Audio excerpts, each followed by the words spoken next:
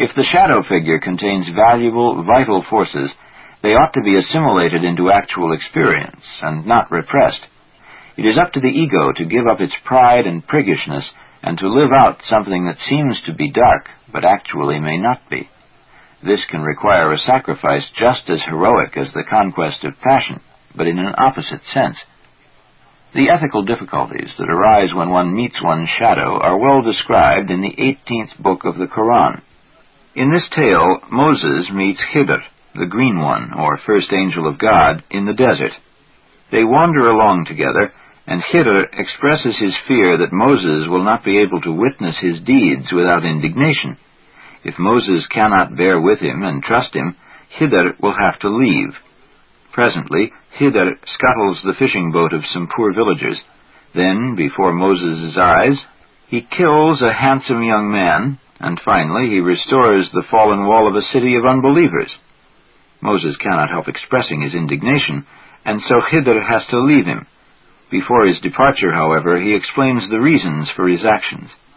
By scuttling the boat, he actually saved it for its owners because pirates were on their way to steal it. As it is, the fishermen can salvage it. The handsome young man was on his way to commit a crime, and by killing him, Khidr saved his pious parents from infamy.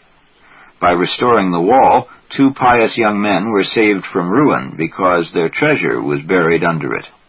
Moses, who had been so morally indignant, saw now, too late, that his judgment had been too hasty. Khidr's doings had seemed to be totally evil, but in fact they were not. Looking at this story naively, one might assume that Khidr is the lawless, capricious, evil shadow of pious, law-abiding Moses. But this is not the case. Khidr is much more the personification of some secret creative actions of the Godhead. One can find a similar meaning in the famous Indian story of the king and the corpse, as interpreted by Henry Zimmer. It is no accident that I have not quoted a dream to illustrate this subtle problem. I have chosen this well-known story from the Quran because it sums up the experience of a lifetime, which would very rarely be expressed with such clarity in an individual dream. When dark figures turn up in our dreams and seem to want something, we cannot be sure whether they personify merely a shadowy part of ourselves, or the self, or both at the same time. Divining in advance whether our dark partner symbolizes a shortcoming that we should overcome, or a meaningful bit of life that we should accept, this is one of the most difficult problems that we encounter on the way to individuation. Moreover, the dream symbols are often so subtle and complicated that one cannot be sure of their interpretation.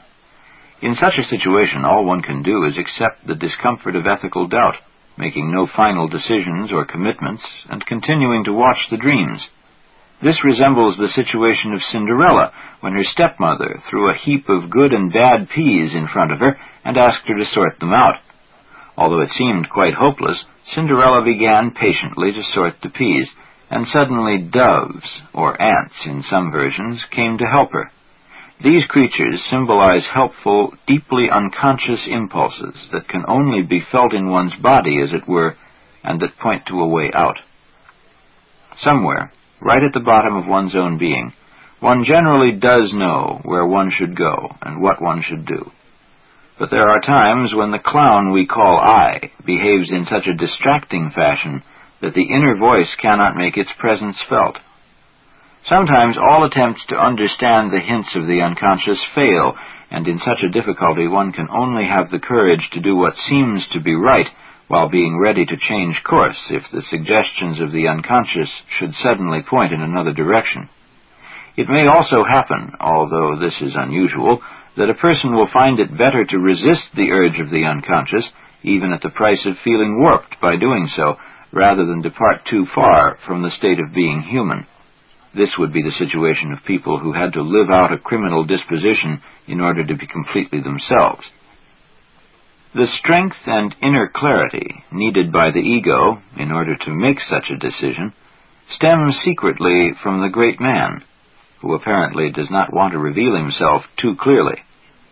It may be that the self wants the ego to make a free choice, or it may be that the self depends on human consciousness and its decisions to help him to become manifest. When it comes to such difficult ethical problems, no one can truly judge the deeds of others. Each man has to look to his own problem and try to determine what is right for himself. As an old Zen Buddhist master said, we must follow the example of the cowherd, who watches his ox with a stick so that it will not graze on other people's meadows. These new discoveries of depth psychology are bound to make some change in our collective ethical views, for they will compel us to judge all human actions in a much more individual and subtle way. The discovery of the unconscious is one of the most far-reaching discoveries of recent times, but the fact that recognition of its unconscious reality involves honest self-examination and reorganization of one's life causes many people to continue to behave as if nothing at all has happened. It takes a lot of courage to take the unconscious seriously and to tackle the problems it raises. Most people are too indolent to think deeply about even those moral aspects of their behavior of which they are conscious.